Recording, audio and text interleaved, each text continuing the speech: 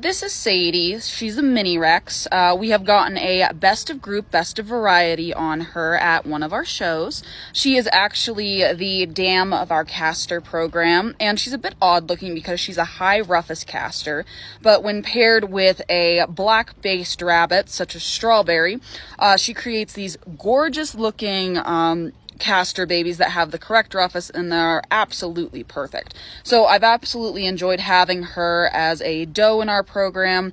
We are looking at getting out of casters. I say this like every day, but with that being said, we might replace her with one of her daughters. We might not. I really do love casters. It's just they're not very popular right now for show, and I'm always on the fence on whether I should get rid of them to make space in our barn or if I should just keep one or two around. But this is Sadie, and she is just absolutely gorgeous even when blowing coat. So